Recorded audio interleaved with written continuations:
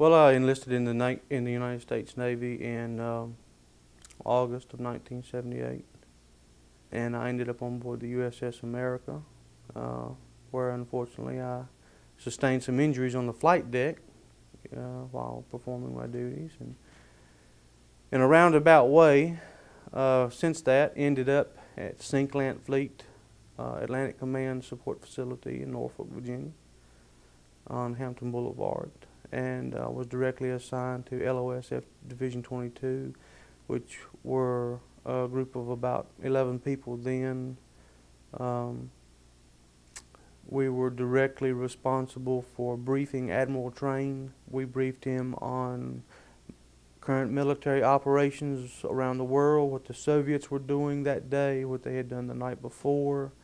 LOSF is just an acronym for Atlantic Operational Support Facility, and 𝗚𝗥𝗘𝗘𝗥 Fleet is another acronym for Commander-in-Chief Atlantic Fleet, which Admiral Trane was at the time. Everyone on the eastern seaboard answered to this man.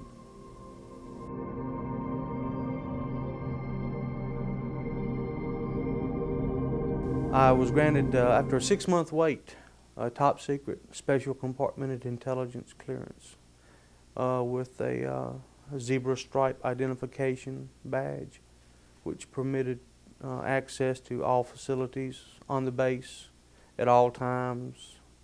I had unrestricted access to any facility at any time, as well as the command center, which it was specifically granted for, so that I could be up on the mezzanine, or the third deck as we called it, up over the command center, to make sure that any incoming and outgoing audio-video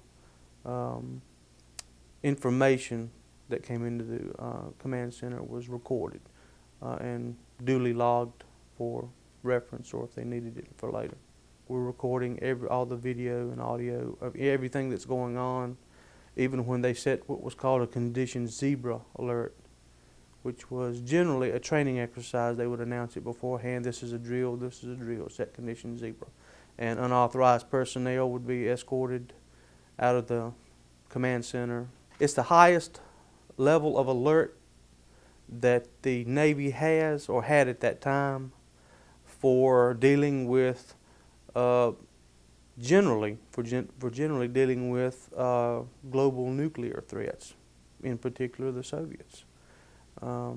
Soviet Bearcats would routinely patrol up and down the eastern seaboard, watching what we were doing, and we would set a condition zebra if we had the need to put planes in the air to escort the Bearcats if they were a little too close to our airspace, or if they had ships in the area that were being a little suspicious acting, for instance.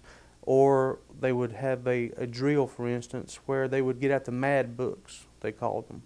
The watch officer and the junior watch officer, the JOD, had keys to a safe, and they would get these books out, called the mad books, Mutual Assured Destruction, and they would have the codes that were necessary to transmit to the submarines out in the watching stations to, if necessary, to launch a nuclear strike. And not many people were allowed in the command center because they actually did use the codes and so forth that I'm sure the Soviets and any other persons who were enemies of the United States would have loved to have got their hands on. The zebra classification, without that, you were not allowed authorized access to these facilities during this drill. And the zebra drill was specifically for the highest level of top secret information that was being exchanged between the command center and ships and or submarines at sea. Well, the day started out pretty routine. I had gotten a cup of coffee. It was early in the summer, and I'd say around the first week or two in May, to the best of my knowledge. So everything was going along pretty just ho-hum routine. And they dimmed the lights first in the command center when they set a condition zebra alert. Always dim the lights first. It turned the lights down, and most of the times when they set these drills, they would say, this is a drill, this is a drill, set condition zebra. But they turned the lights down this time, and they didn't say this is a drill. And the watch officer and the junior watch officer looked at each other and said, were told some of their assistants to verify whether or not this was a drill as the event was taking place. And our early warning system of I believe it came in from the Air Force Base in Greenland at that time, to the best of my knowledge, or perhaps an early warning station up as far as Nova Scotia, that we had contact with an unidentified flying object that had entered our airspace. And they said that this was not a drill, and so it was treated with the utmost promptness, and everyone started just running around like mad, once they realized it wasn't a drill, and it took on a whole different air. And within moments of that, the watch officer summoned Admiral Trane over to the command center, because this was a little out of his area of authorization, for lack of a better way to put it. It required Admiral Trane's oversight. And within minutes, Admiral Trane was rushed into the command center, into his viewing booth that he had right under the mezzanine there. And the first thing that Admiral Trane wanted to know was how many contacts we had, where they were, which direction were they going, and were the Soviets responding. Because we knew it wasn't the Soviets that had entered our airspace. That was verified from the get-go, from the very start. And at that point, when Admiral Trane found out that it wasn't the Soviets, and that he wanted to know were the Soviets responding to this threat also, that was the moment that he gave authorization to put 2 planes up to go see what this thing was. And that's when the chasing up and down, began. We launched planes from as far north as Greenland to NAS Oceania. And this object, we had it on radar for, this event probably lasted, almost an hour perhaps. And pilots, you could hear the pilots' live voice transmissions being piped into the command center, visual confirmation on the object, description of the objects. Pilots were able to close a couple of times and be able to see that the object was not an aircraft that we were familiar with, was nothing that we had, was nothing the Soviets had, and that was determined very quickly. And this vehicle or plane or whatever it was that they were chasing showed very erratic flight up and down the coast, very quick flight. It would actually be off the coast of Maine, for instance, and would leave the airspace in that area so quickly that we were having to have planes coming out of Dover Air Force Base to pick it up, just in what seemed like moments. It would take, I know for a fact it would take, an F-14 probably 30 minutes to traverse that much distance. But this object, whatever it was just popping up. Just, 1 minute it was here, and the next minute, bam, it was down, several hundred miles, down the coast, just playing tag. It did go all the way down to a point off the coast of Florida around Mayport, the naval air station we have down there at Cecil Field, or had at that time. I think it's closed now. And that was before it turned and took it would have been an easterly direction from our vantage point back out towards the Azores before we actually lost track of it. And during all this, we have satellites called the KH-11 satellites that we use for information gathering. And this satellite did have a very high capability of taking really good photographs of things literally within just a few feet of the ground from a vantage point out in outer space. And they were trying to get the KH-11 satellite to track this thing to get some photographs of it. And they did. The satellite, the photographs that we did get back into the command center later on came from the first encounters that the planes had with it up off the North American coast. They did get close enough to get some photographs taken that were later brought over to the command center. Well, from the photograph, I could remember the shape. What I would have said would have been more like a well, it was quite flat. It was long. I would say a cylinder. I would say a cylinder because it was abrupt. It had abrupt ends. The ends didn't taper down like most aircraft. It just came to an abrupt end, and it did appear to be reflecting sunlight because you could clearly tell it was metallic, or appeared to be clearly metallic. And the pilots, they were giving information such as it was not leaving behind a vapor trail, no discernible lights, markings on it, no windows, cockpit windows, doors, nothing like that. It seemed to be just one solid thing, whatever it was. What was really bugging Admiral Trane out, I'm sorry, that was what was really driving him nuts, was this thing absolutely had complete control of the situation and could just be wherever it wanted to be just in a matter of seconds. One minute we're, closing on it, off the coast of Maine. The next minute it's in Norfolk, headed south towards Florida. And it's all we can do to alert get the early warning radar up down the coast to, watch for this thing as it just had it stay with us, just toying with us, for lack of a better way to put it. And Admiral Trane and his staff they were quite concerned about it, to say the least. They were quite concerned, especially once they found out that it wasn't the Russians and it wasn't us. And he wasn't aware of anyone else who had the technology to build such a craft that could, whatever it was, could move about so easily and so quickly. And I remember distinctly looking over the rail over the mezzanine there, over the third deck, and just watching complete chaos, break out because of their inability to keep an eye on this thing, whatever it was then. Yeah.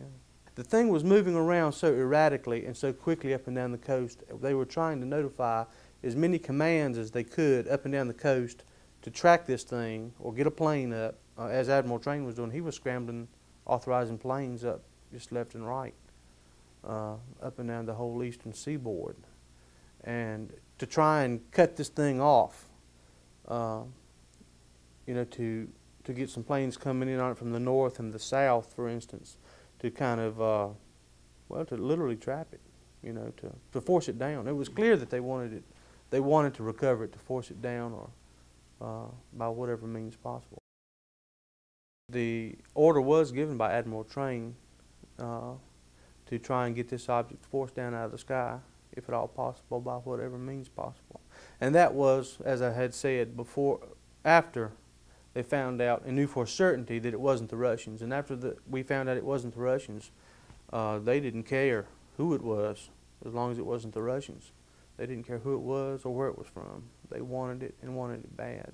The information coming into the command center was being relayed to us from different radar sites that we have up and down the eastern coast that watch our airspace. The only descriptions that I recall that the pilots actually made were that they could not find any markings on the aircraft.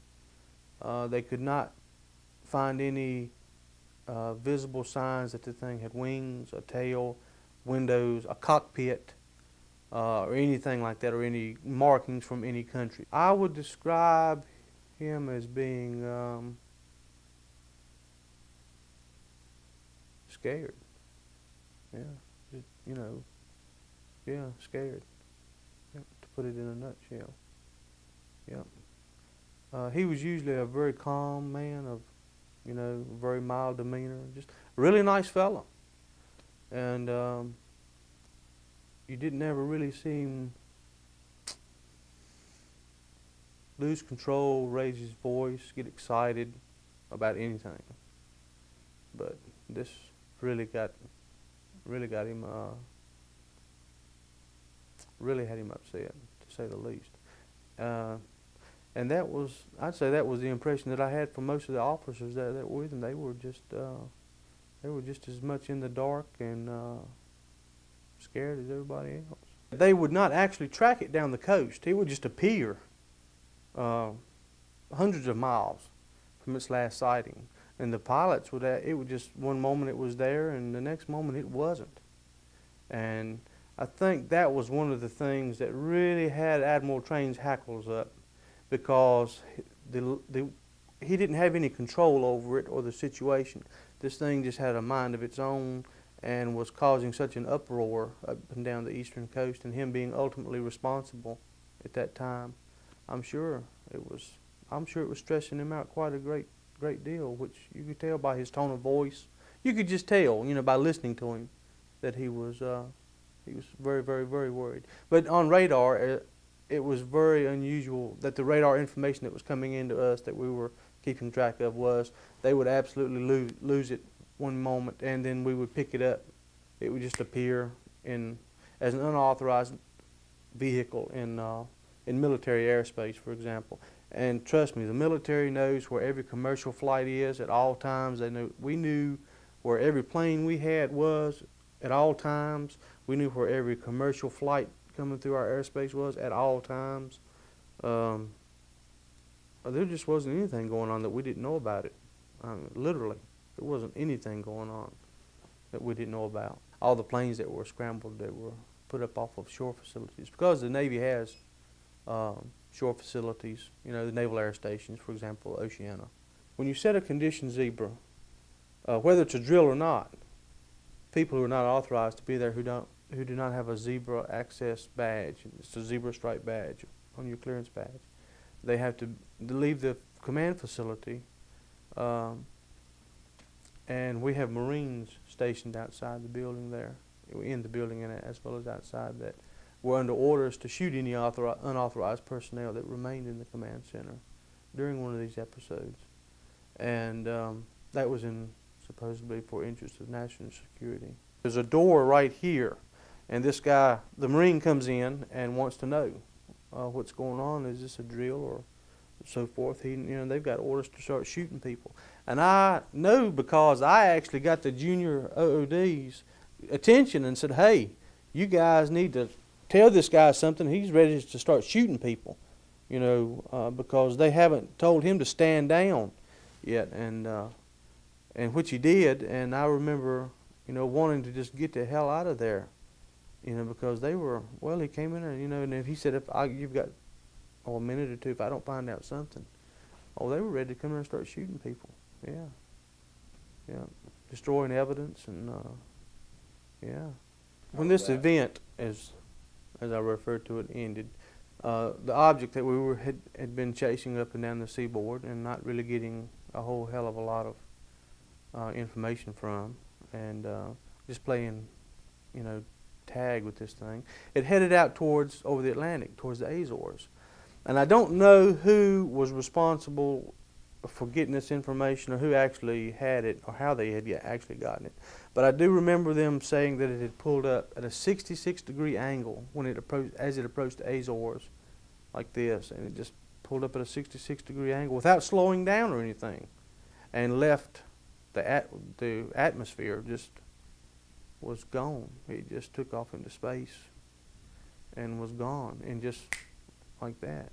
And I mean, it just absolutely left. I mean, you're talking about something that covered thousands of miles in the blink of an eye, and it was just gone. And it just left everyone sitting around scratching their heads. You know, gee whiz, I wonder what that was. It was comical in a way to see how the vast military might of the United States being put on its knees by something they had no idea what it was, where it came from, where it was going, or anything. I mean, and the only thing that they knew for sure was that it wasn't the Soviets. And they were very adamant about finding that out, whether or not it was something new the Soviets had came up with. We secured from condition zebra. They turned the lights up. You know, Everyone is sitting around talking about it. You know, down on the command floor. I'm up here by myself on the third deck. Admiral Trane is down here in his briefing area. They stayed for a few minutes before they left. And everyone's just, you know, making idle chit-chat about it and so forth and so on. I made a log of it, a note of it in my logbook, like you had to do, and really didn't give it much more thought. These two guys came in suits. They weren't in military uniform. They just came in suits and, you know, had their little badges on. They didn't have zebra stripe clearances. It was like a visitor's badge. They weren't, you could tell they weren't personnel there. And I didn't know them, Tom, Dick from Harry. I'd never seen these guys before. So we go out of Division 22 and we go downstairs to the first floor, and there are several little conference rooms and so forth, and they took me into one they already had set up and set me down, and they had my logbook. You know, they got that and took it down with me, and these two gentlemen began to question me about this event. And I remember, you know, saying to them, they were being pretty rough, you know, about it, to be honest with you. And I remember telling them, literally putting my hands up and going, "Wait a minute, fellas, I'm on your side." You know, whoa, just a minute, because they were not really nice. They were very intimidating and made it quite clear to the point that nothing that was seen, heard, or witnessed that transpired during that was to leave this building. You not to say a word to it about your coworkers and off base. You know, just forget everything you may have seen or heard or whatever concerned with this. It didn't happen. But they were nice nasty, I guess is a good way to put it. And I distinctly remember sitting back in my chair, and I put my hands up and had to tell these guys, "Wait a minute, hey, we're on the same side, fellas. You know, we don't have a problem here," because you got the impression that they would do bodily harm to you otherwise. I mean, without really coming out and threatening you. Their tone of voice, well, you can just tell. You know, someone's, you know, letting you know, "Hey, buddy, do what I say or else." If this object had been hostile and wanted to drop weapons or shoot missiles at us or whatever, oh, they would have been it would have been very easy for them to do that. There was no question about that. And I'm not a pilot. We don't have anything, or didn't have anything at that time, that could hold a candle to whatever this was, and it was just had its own free run of our airspace and could do anything it wanted as far as traveling at will. We did not pose any threat to it whatsoever. That was painfully obvious, very, very much so. I do believe that Admiral Trane knew that too, and was quite afraid that just might happen. Yeah, because yeah, just in a word, I'd say that old boy was scared, just plain old scared. What happened to the 35mm slides that we had? We never got around to putting them up on the telesign for Admiral Trane to actually view. They were just prepared. I can remember her telling me that they came in, got up all the film, you know, developed and undeveloped, and all the materials they had with it, and the slides. And my logbook, I never did see that again. I know we had a new logbook the next day, a brand spanking new one to start with, and that disappeared. And I don't know what happened to it. Nobody really knew what happened to it. She said the same guys came in that took me downstairs that same day. They had already been over there to her lab. Because she was asking me what happened. She said, you know, what was going on? What happened?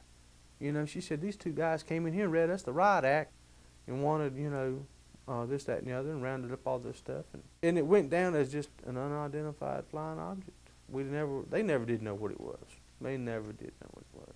They just logged it off, literally, as an unidentified flying object, literally. I remember the watch officer and the JOD and the OOD, officer of the deck, and the junior officer of the deck. I do remember them looking at each other talking. And I'm just hanging my head over listening. You know, and they're talking to each other about how to put it in their logbooks. You know, how we're going to do this. He just said, put it down as an unidentified flying object contact. And that's it. Now, whether they got the same third degree as I did from these other two guys, I would think so. I would think everybody that was in the command center got it. I would say that the facilities that actually had this thing on radar, 5 that I'm sure of, and that's from Greenland all the way to Florida. 5 that I'm sure of. There may be some others, but but I don't know. But yeah, I'm aware of. And that's because I knew that because Admiral Trane was giving orders to see if, NEAS Oceana, let's get some planes up from there, scramble some fighters. He did make a call for them to alert Dover Air Force Base, Patuxent River, Maryland, Cecil Field down in Florida. When I got out, I received an official United States Navy document on the Navy letterhead. They gave me this document where for 5 years, it was absolutely out of the question. I could not leave the country under any circumstances whatsoever. And to leave the state of Virginia, I had to contact the Roanoke office of the FBI and let them know if I just wanted to cross the state line down here to go into North Carolina or just leave the state of Virginia. I had to let the FBI know about it. And that was for 5 years after I was discharged. I was going to tell you about this guy. Jack Booth is his name. He's dead now, but he was in the Army and he was stationed at Roswell when the Roswell incident happened. And it's my wife's uncle, my wife's mother's brother. There were a bunch of these kids. He was from Bluefield, West Virginia, and his name was Jack Booth.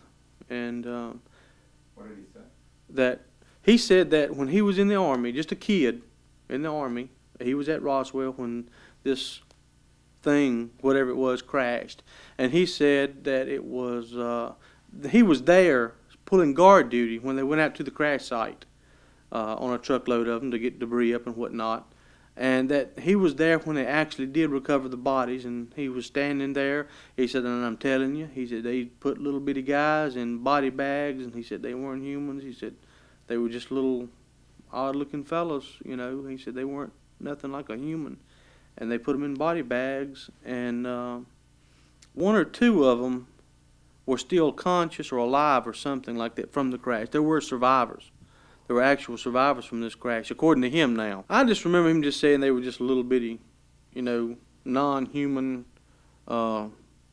beings. I don't remember if he said how tall they were. They were picking up all the little pieces, and he said they actually put them guys down shoulder to shoulder on their hands and knees and went across the debris area, picking up any little speck and scrap of anything that they had. And they'd done it for days, for days. And that they were all threatened.